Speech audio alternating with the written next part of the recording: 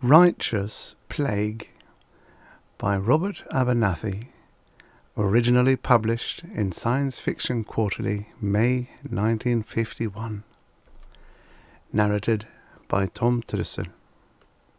The ugly, high-backed truck splashed heavily through the puddles of the weedy road.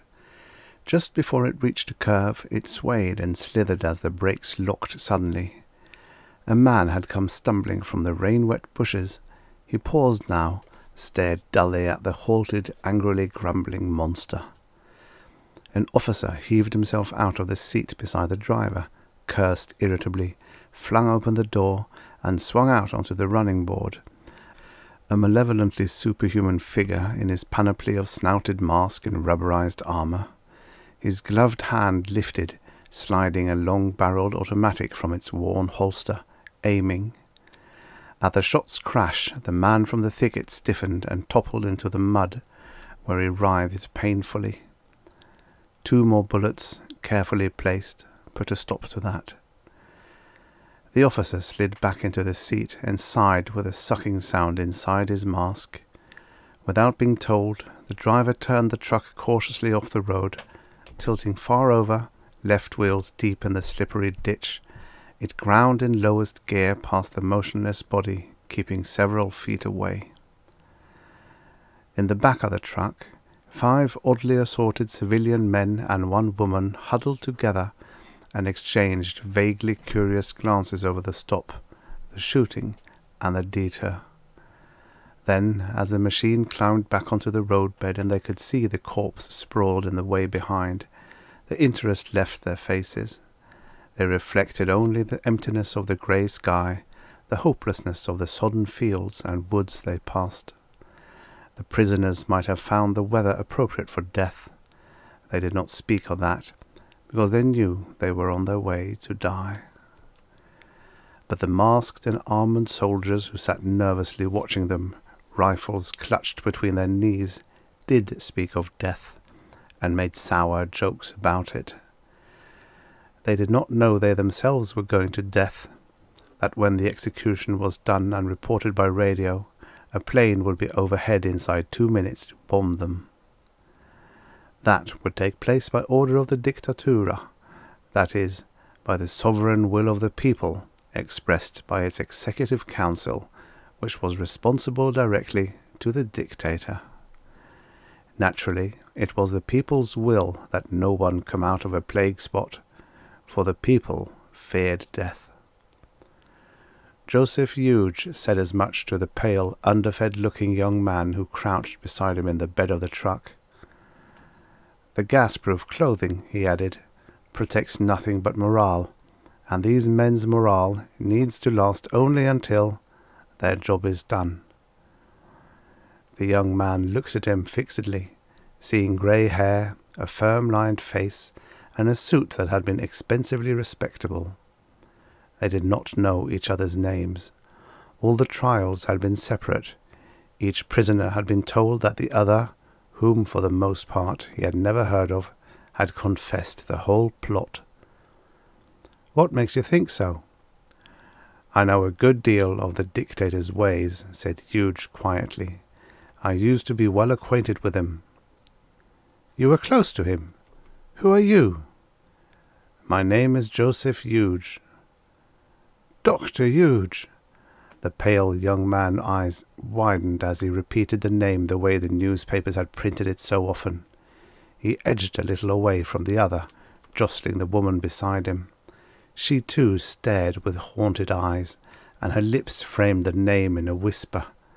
The rest of the condemned, a large rough man in a workman's faded blue, a little Jew with twitching hands, and another youth who, like Hughes's neighbour, had evidently been a student, looked at him also, with an expression compounded of wonder, fear, and hate. Behind their masks, fixed eyes and bayonets gleaming, the guards sat stony-faced. They were trained to be blind, deaf, and dumb, and on occasion oblivious of smells, in the stern fulfilment of duty. "You are the Dr. Hughes?" whispered the woman with a flicker of interest. "The man who loosed the plague on the world?" He nodded, and stared at his knees. "It is true," he said slowly, "that I was a military bacteriologist, one of the best. It is only an accident that I was anything more. I have made my share of mistakes. Most of us have been patriots at one time or another, else there could have been no victory." Huge noted wryly how strong the indoctrination of his mind was, relegating the world war to the realm of obscene taboos, and leaving only victory permissible. But he lifted his grey head and looked candidly into their faces. "When I loosed the plague, as you put it, I was not being a patriot, and I do not think I was making a mistake." They stared at him with bleak eyes. Huge said almost pleadingly, "I believe you are all members of the Witness of the Lord, who are prescribed for maintaining that the plague is a punishment decreed against a sinful world. From that standpoint, surely I am not to blame for having acted as an instrument of divine justice." It was as if he appealed for judgment to these strangers, to whom he was united in the intimate community of a grave that must be shared. "He's right," said the Jew, and smiled a little, even then, with pleasure at a point well made. "We're inconsistent if we blame him." There was a lightening in their wan, drained faces, mostly of relief at being told that they need not spend those last few minutes in hating. The woman's reaction was strongest. She leaned forward, eyes suddenly feverish. "Do you believe as we do, then? Did you know you were guided when—" The scientist said wearily, "I have seen no visions. I have heard no voices. Still, I do not feel responsible for what has come on the world through me. In the plenum of probabilities, what may be, will be." "Doctor, beyond your universal probabilities, there must be a power that chooses among them." The young student spoke with the quiet conviction of a man in whom knowledge and faith are at peace. "We must accept that power, or the logic by which it chooses among the possible worlds, as good, the definition of good. You should see that, now, if ever before." He quoted Goethe. "Denn nur im Elend erkennt man Gottes Hand und Finger, der gute Menschen zum Guten leitet." Huge looked out through the rear of the truck at the grey landscape rumbling away, and guessed that the journey's end was still 15 minutes ahead, unless his knowledge of how the dictator's mind worked failed him. The place would be near the wreckage of his one-time laboratory, levelled from the air on the naive theory that some devilish device there was broadcasting the seeds of plague. Aching minutes that had to be soothed with words.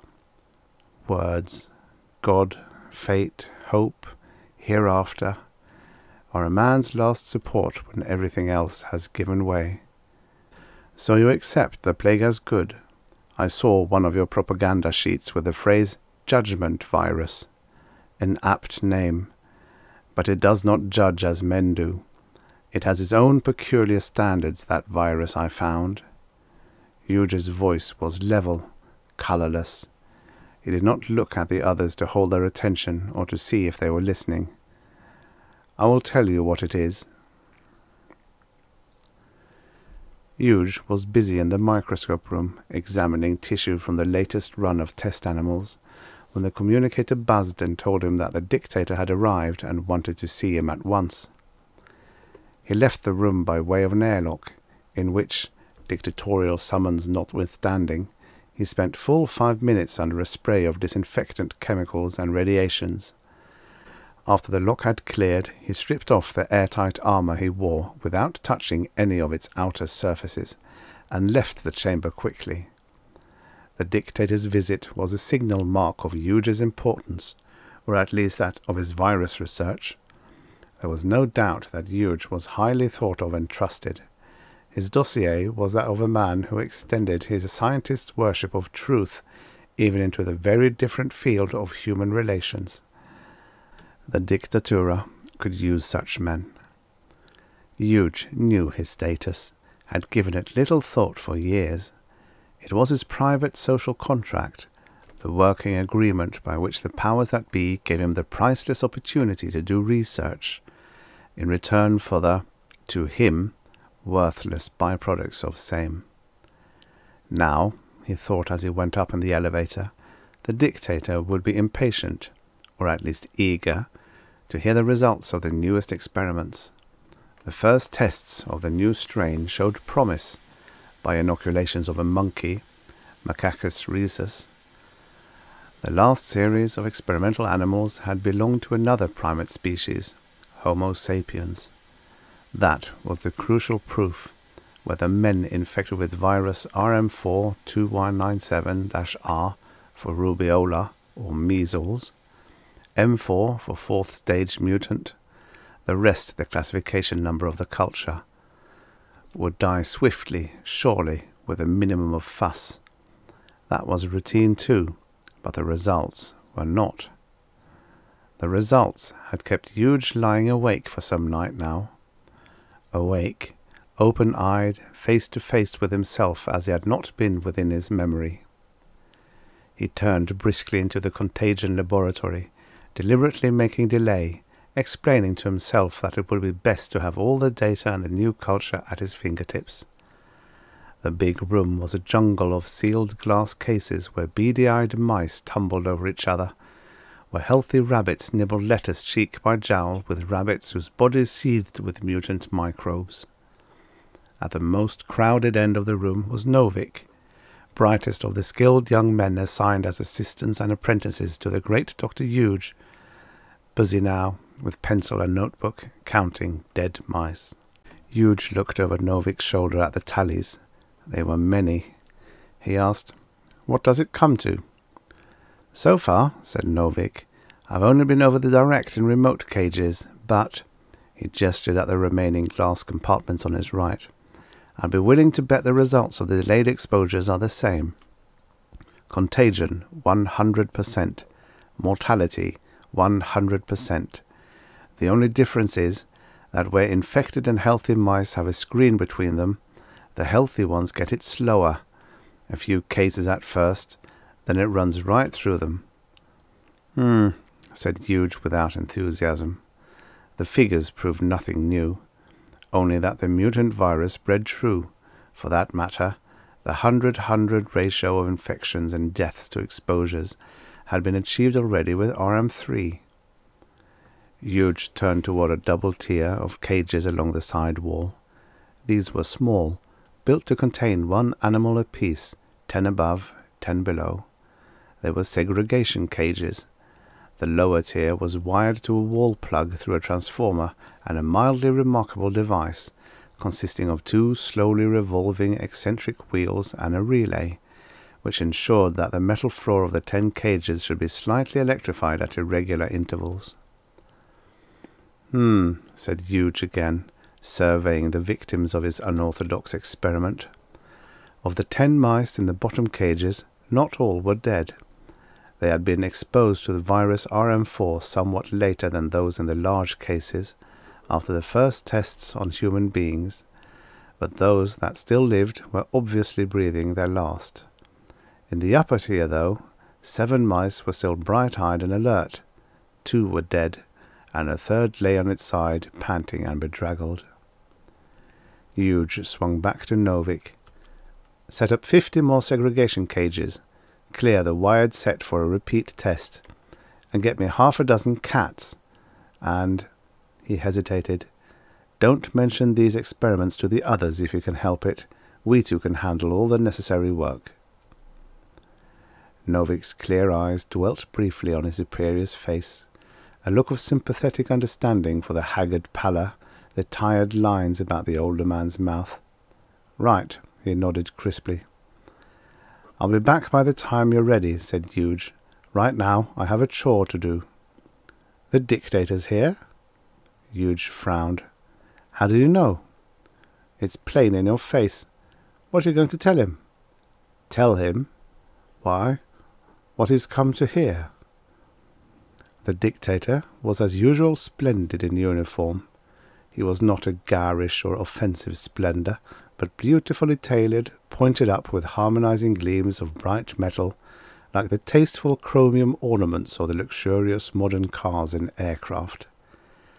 The uniform made his somewhat stocky figure the epitome of the new age, ruled by the stars of technical perfection, beauty, and above all, harmony. The Dictatura was the first government which had dared to assume total power over and total responsibility for the lives and happiness of its people. Under the sway of its master plan, guided by its ultimate ideology, all men and things harmonized, cooperated, and coordinated. Dissonances were forbidden, and the vast harmony of a nation found its summit and symbol in this one man, the almighty father of his people. Without his knowledge no sparrow fell to the ground in his borders, and in his files all the hairs of his subject's head were numbered. The great Dr. Huge was only one among hundreds of millions whose work and rewards and recreations and very thoughts were arranged for their own benefit. But at the same time he was something more. As long as the Dictatura was not worldwide, there would be groups and nations in the clashing chaos beyond the frontier which plotted with envious hatred to destroy it. The earthly paradise must be defended. Huge's position as a top scientist in a field vital to defense elevated him almost to the level of the politico-economic planners. The dictator greeted Huge with a man-to-man warmth he did not use toward those to whom he was something much like a god. "Well, Doctor, how is the health of your virus, and of those who have sampled it?" The scientist said quietly, "Of the 16 specimens you sent me, all but one died within 10 days after inoculation." "Ah? And the one?" "That is the strange thing. It would seem that the virus has some preference in victims." The dictator blinked his most marked expression of surprise. "Explain." Huge's face was unreadable.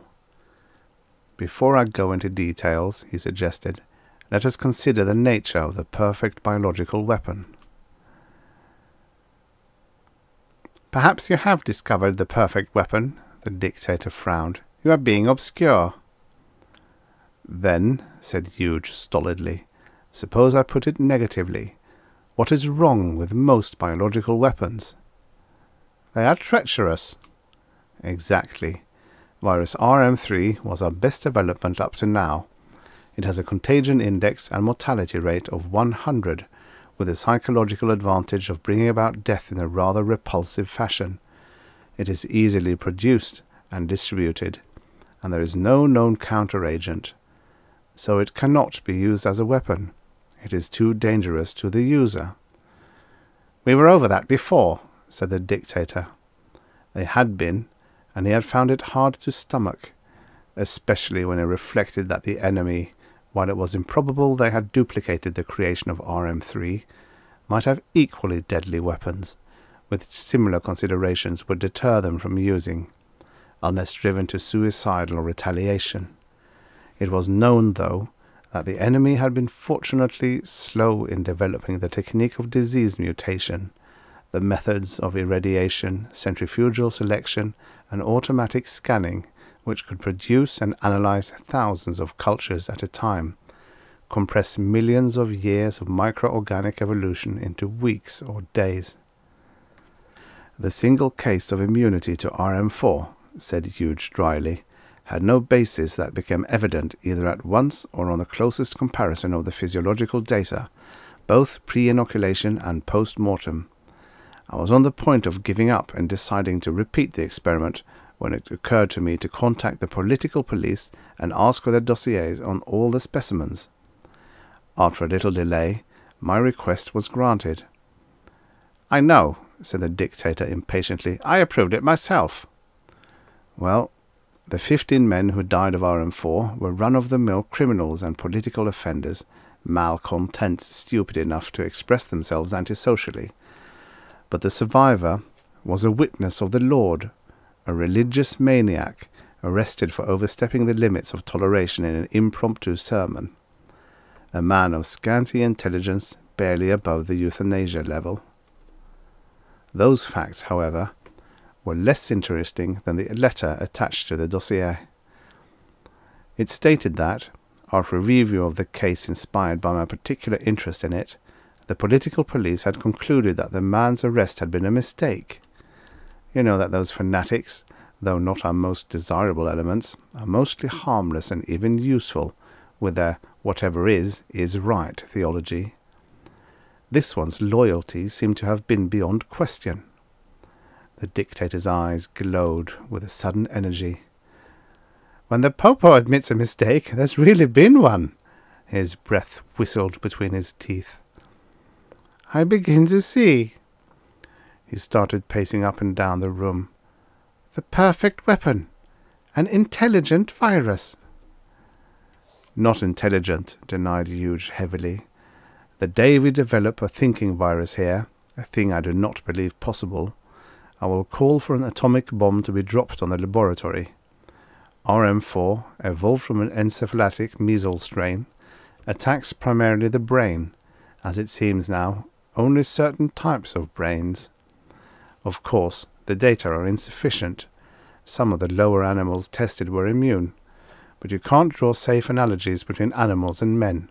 I'll need more human material." "You'll get it." The dictator halted and stood very straight, glittering impressively in his uniform. "How many?" "This time, I will need a control." So 25 healthy privates of the dictator's honor guard, hand-picked for courage, rigid honesty, and selfless loyalty to the leader, hospitalized and injected with potent doses of viciously lethal culture RM4-2197. They were told that it was a new immunization which would soon become regulation throughout the armed forces.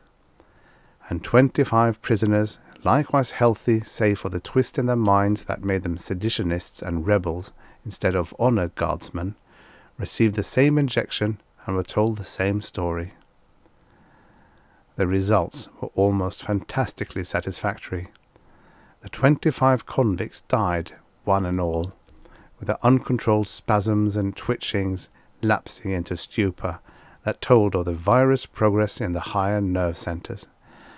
Their isolated barracks, together with their unimportant orderlies who had cared for it and the victims, were sterilized, almost obliterated by the caustic chemicals and flame. Meantime, the honor guard in their separate quarantine rolled dice and exchanged dirty jokes and felt no ill effects. The dictator had commanded that he be first to know the outcome. He, who fancied himself as a poet of human destiny, also liked to think that he had a scientific mind, and in this matter, on which the world's future might hinge, he wished to make his own observations and draw his own conclusions. But promptly after receiving the news, he visited Huge again to shower him with jubilant congratulations. "Now," he announced fervently, "we must have one final experiment, to be wholly sure, one on a far grander scale than any experiment ever was before. I want a large supply of virus RM4 in sealed cylinders of 5 or 6 liters each, under pressure. Prepared as for military use, you understand. The rest I will take care of." Huge bowed his head in acquiescence, and refrained from mentioning his mice. Long rows of glass cells, where mice lived and died by 1s and 2s and 3s, were in the contagion laboratory, where by Huge's orders only he and Novik worked now. Less flamboyantly than the dictator, Huge liked to be sure, and he repeated his experiments doggedly until the statistical results levelled off at well-defined norms.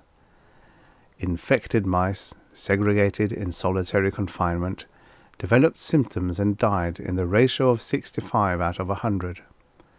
Among similarly exposed animals distributed 2 to a cage, the mortality averaged somewhat over 87%. In 3s, 96%. And when he tried isolating 100 mice, 4 to a cage, all of them died. In every case, if one mouse in the group took the disease, so did the rest. That was not unreasonable. Re-exposure by contact with more susceptible specimens. But Huge played with his apparent immunes. He rigged a number of cages so that occupants, their food and their water were constantly under a fine mist of virus poison, and only a couple of them died. Then, with difficulty and some danger, working in armour, he opened the cages and shifted the living mice about, breaking up groups and creating new ones. In the next few days, the immune's mortality rate was better than 40%.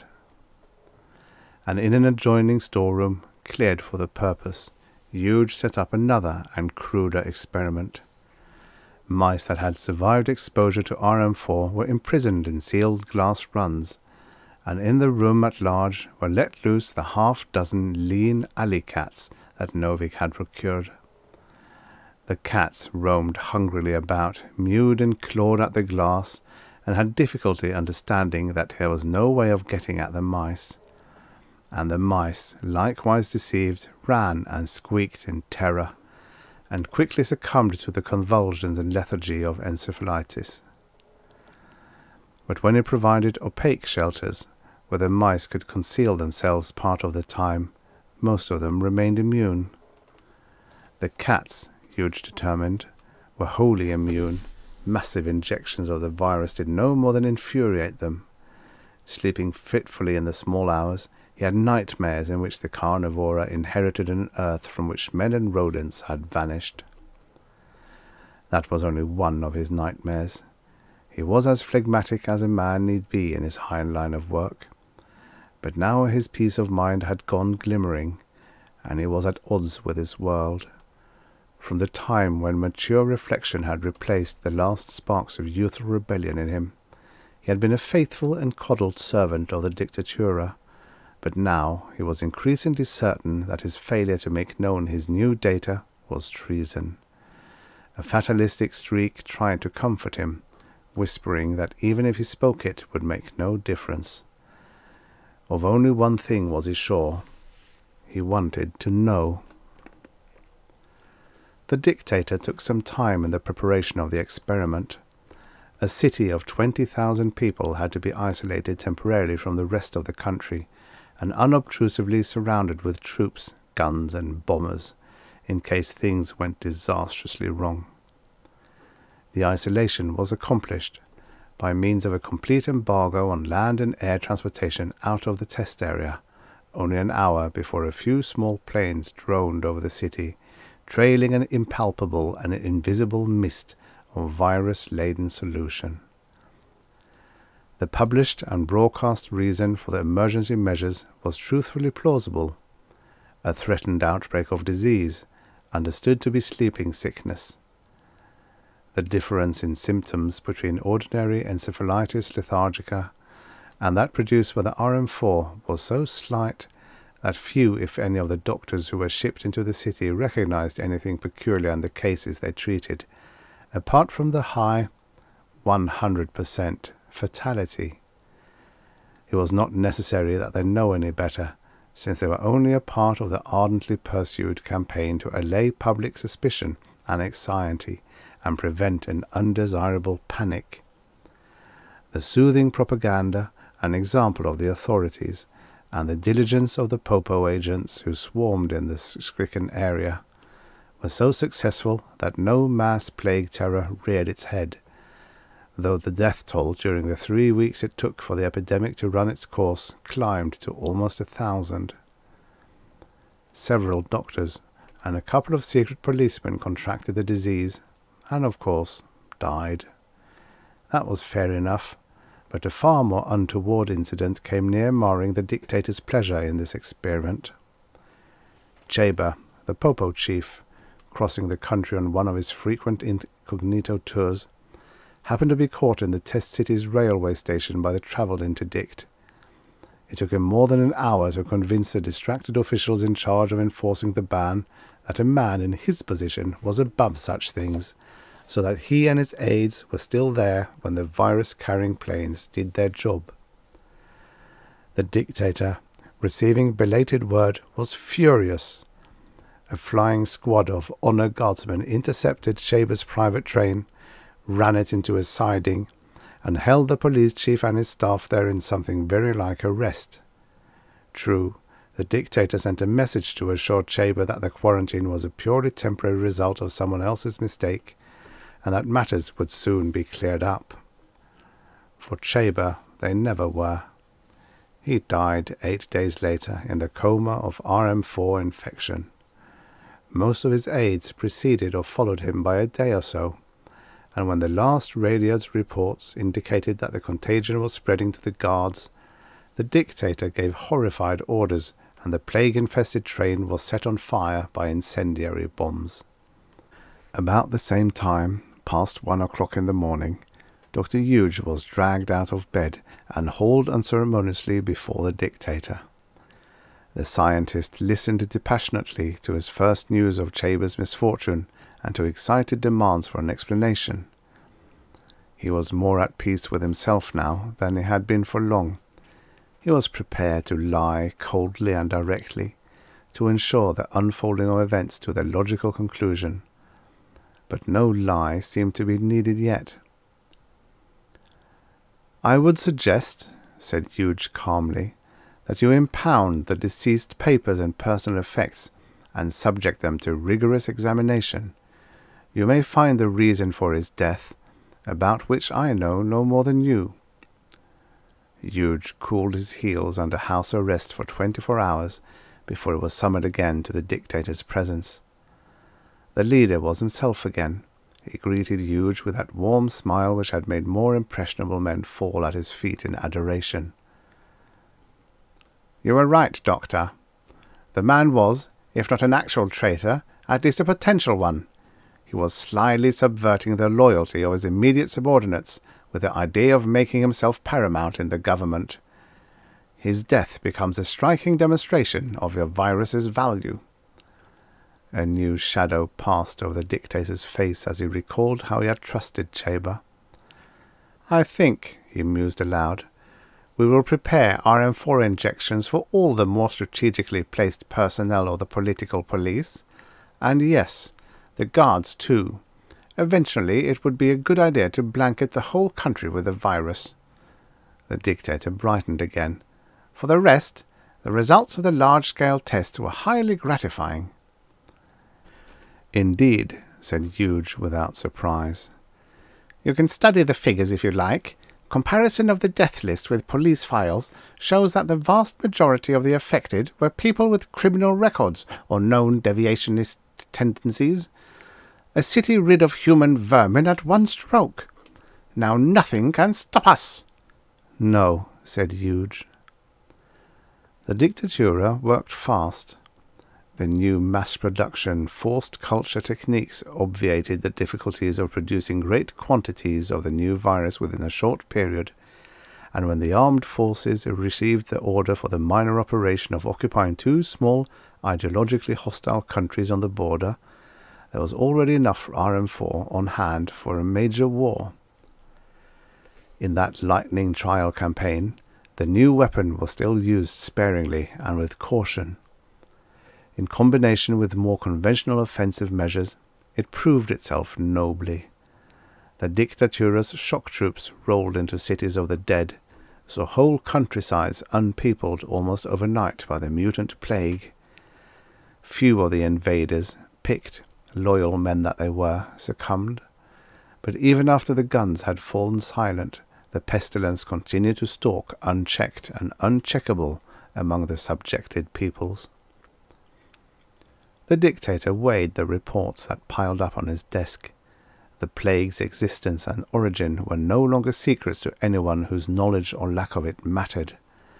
The dictatura's most potent rival had already closed its borders and begun a formidable mobilization. The time for a public announcement had arrived. The enemy would fear to believe it, but the revelation of the invincible weapon would do wonders for home morale. Novik walked the streets in a daze, torn by recurring doubts. He had left the laboratory and flown to the capital without Dr. Hughes's knowledge, but now the image of the grey scientist, his approval of Novik, his trust in Novik, rose up to torment him. He could not even guess at Hugh's motives, but he felt morally certain they were against the nation's interests, and the nation, he knew as everyone knew today, was on the threshold of war, of victory. That was the word that had been given them for years with their food and drink, held shining before them upon the straight and narrow way. The air was filled with victory. It blared and glared from the public television screens on the street corners, in brazen anthems, in a familiar voice that swelled in triumphant oratory, battered its phrases into Novik's numb consciousness. Announcement to the people.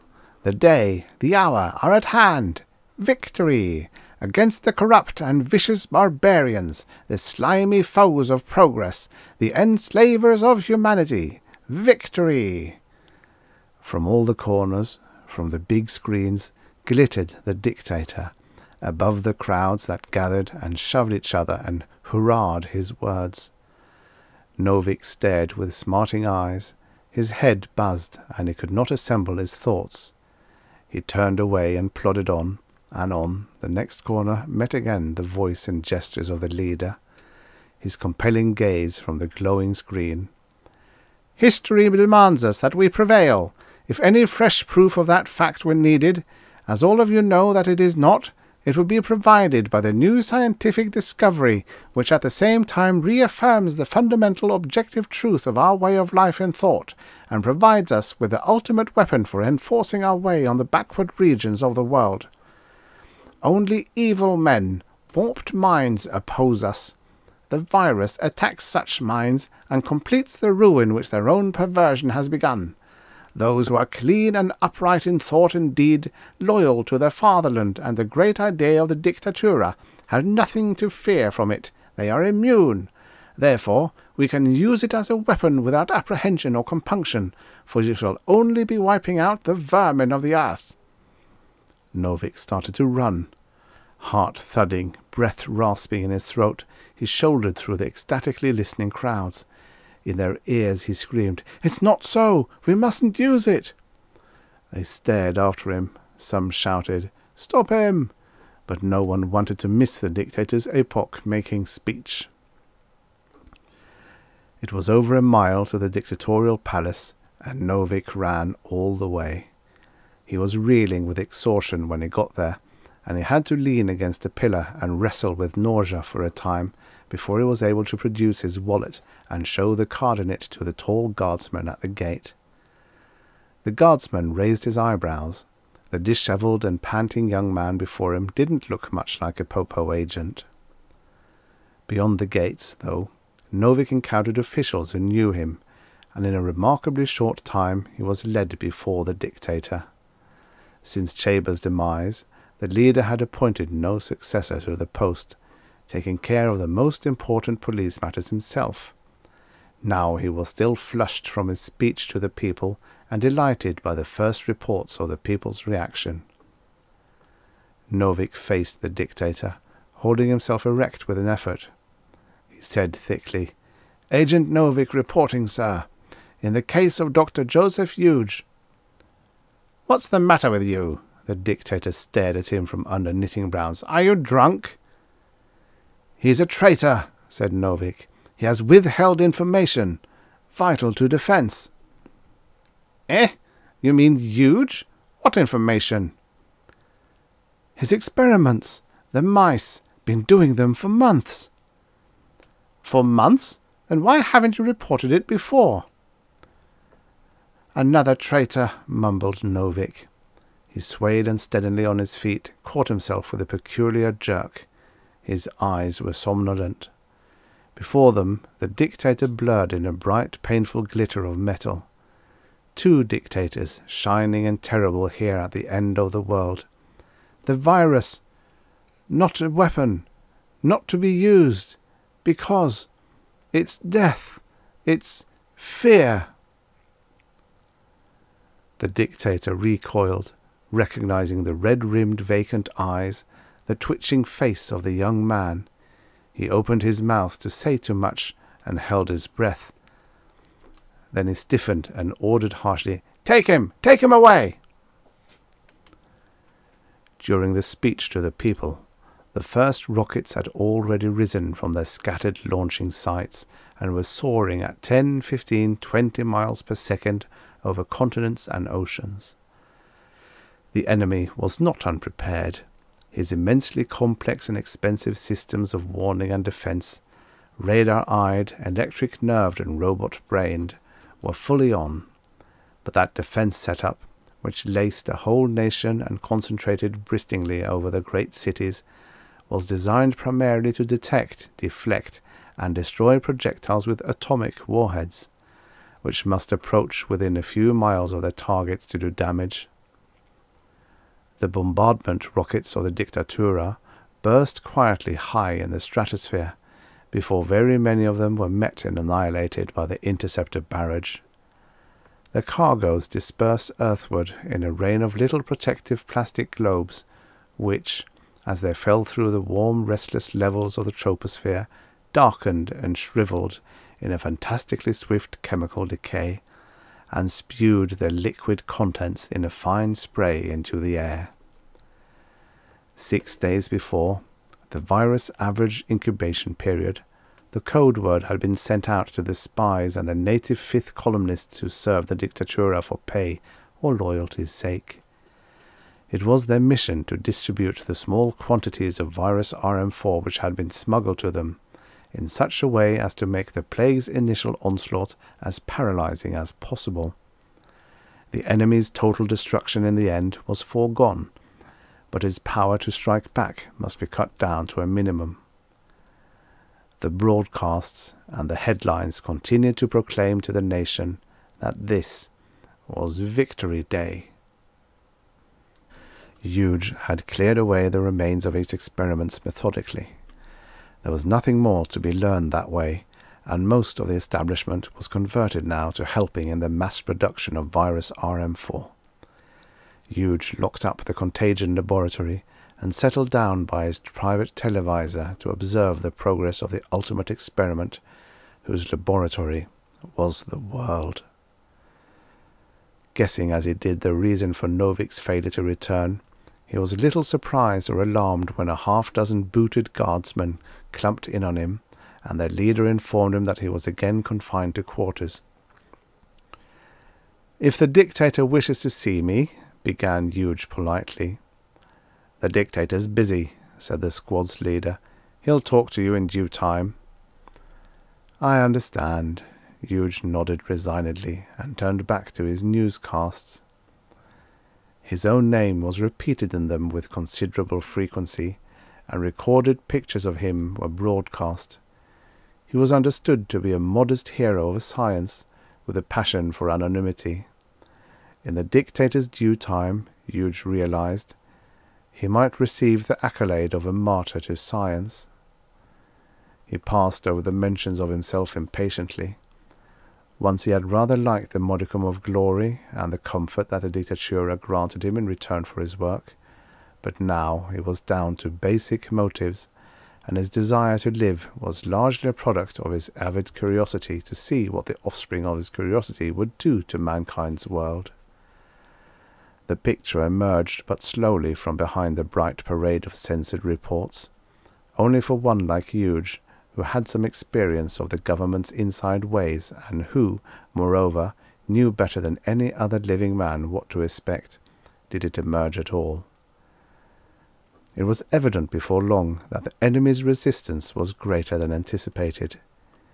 Easy to say, according to plan, but it was impossible to ignore or gloss over the news when enemy atomic rockets leaked through the defences, and a city here or there puffed skyward in a pillar of smoke and flame, or when high-flying enemy machines sowed the seeds of a controllable but extremely nasty epidemic which touched even the capital. The fifth column offensive must have failed miserably. Naturally, the first to die in the enemy's country would have been those entrusted with spreading the plague. Huge wondered if the dictator had found that out, and if so, what he thought about it. Never acknowledged, but quickly apparent to the expectant Huge, from certain veiled illusions, denials, and instructions that came over the air, was the beginning spread of RM4 in its active and lethal form. The latent infection must be almost universal now among the people of the dictatura. In his head, Huge kept a map in which the increasing areas that the newscast never mentioned were represented by creeping splotches of blackness. When he examined and revised it, he was wont to lean back with closed eyes, on his lips a faint smile that made his guards look uneasily at one another. Immured, Huge had no means of learning directly what spirit was abroad in the masses, but he could make shrewd deductions from the changing tones of the propaganda directed at them. Within the space of less than a month, it shifted from paeans of celebration for a quick and easy conquest to the harsh task of inspiring a fiercely realistic do-or-die determination, to which victory was once again a far-wandering fire, beckoning out of storm and darkness ahead. Realism went as far as an admission that the initial biological attack had failed to fulfill the hopes pinned on it. The plague had taken hold and spread slowly, but, on the bright side, it was doing its work now all the more thoroughly. There followed a map showing the estimated extent of plague areas in the enemy lands, and an extrapolation by noted pathologists of the time that must pass, the time that must be endured with courage, fortitude, and hard work, before the foe would be blotted from the face of the earth. Huge closed his eyes and made comparisons with his private map and with his extrapolations from it, and he smiled unpleasantly yet again. He asked for and received a bundle of newspapers. It was among those that chanced to be an ill-printed pamphlet issued by the witnesses of the Lord, which stated positively that, had the original experiments been correctly understood, it would have been plain at once that RM4 was the judgment virus, come to slay the wicked and spare the righteous, whose lintels were sprinkled with blood. Huge read the pamphlet through with a sharp quickening of interest, but when he had finished he shook his head sadly. He was brought before the dictator for the last time. The leader's eyes were sunken and spoke of sleepless nights. They rested on Huge with the cold impersonal enmity of a snake's. "You lied to me," he stated flatly. "No," denied the scientist. "I let you interpret the data in your own way. It is not my fault that you believed what you wanted to believe." The dictator strove visibly to say what he had planned. "I have recalled you, despite grave suspicions, to appeal for assistance. Perhaps you have had pacifist sentiments all along." Huge made a scornful gesture. "In any case, it is no longer a question of making war. The enemy has practically ceased to fight. Now it is the plague that must be conquered." "I imagine," said Huge softly, "that your statisticians have told you that RM4 will be pandemic in this country as soon as, or before, it is in the enemy's." The other's mouth twitched. "You performed exhaustive experiments with the plague. You hold the key to its nature and possibly to a remedy." "It is true that I learned something about the virus's raison d'être. Novik must have told you about it. There was nothing which pointed to a preventative, let alone a cure, at this stage. I am no immunologist, anyway." "Novik said," the dictator's eyes narrowed, "it is fear." Huge nodded with satisfaction. He was right. The virus attacks only brains that are already sick with fear.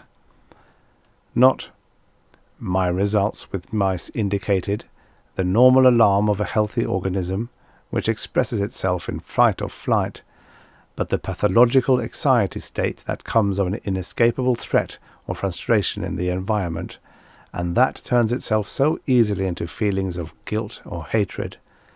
The fear of the criminal, the neurotic, the paranoiac. "Then all that is needed is to stamp out such elements, the focus of infection." Huge looked at him with open amusement. "You're welcome to try it. But remember, we are at war now. The psychology of the people is fear, like that of the criminal, the hunted hunter, the hated hater, perhaps the guilty.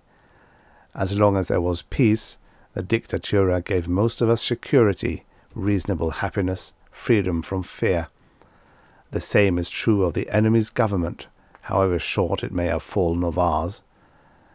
But a nation at war is a nation afraid." "And RM4 is a successful mutation," added Huge didactically. "It creates the thing it feeds on. One of the most basic fears in men or mice, the fear of one's own dead. Thanks to that, the plague is independent now of anything you do or leave undone." The dictator stared smolderingly. He spoke with bitter irony. "You awe me, Doctor. You are a traitor to your country and to all mankind, yet you seem to consider yourself justified." Huge shrugged. "I am a scientist. I deal in questions of what can be done. It is left to you politicians to concern yourselves with what should be." The dictator choked, recognizing his own doctrine. "Irresponsibility! Science!" His face flamed with finely unleashed passion. "If I survive this, I'll see to exterminating the whole breed of scientists." Huge studied him coolly. "You won't survive. You are afraid." Bent over his desk, the dictator struggled to compose a speech to the people, one that would reassure, enhearten, inflame the blackening coals of hope. He wrote, "There is nothing to fear but fear. A way will be found." He scowled at the shaky handwriting of the last line, scratched it out angrily, and began again. "A way will be found."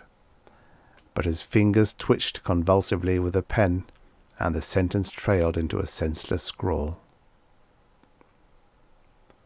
The truck swung around and lurched to a halt not far from the road, and they saw that there would be no grave, only a stretch of wild, rank weeds in a wet meadow. "So," said Joseph Huge in the same weary monotone, "there will be an end of man, unless somewhere on earth are found men without fear." He flinched from the prodding bayonet of a frightened man in a terrible mask, and stumbled stiffly to his feet.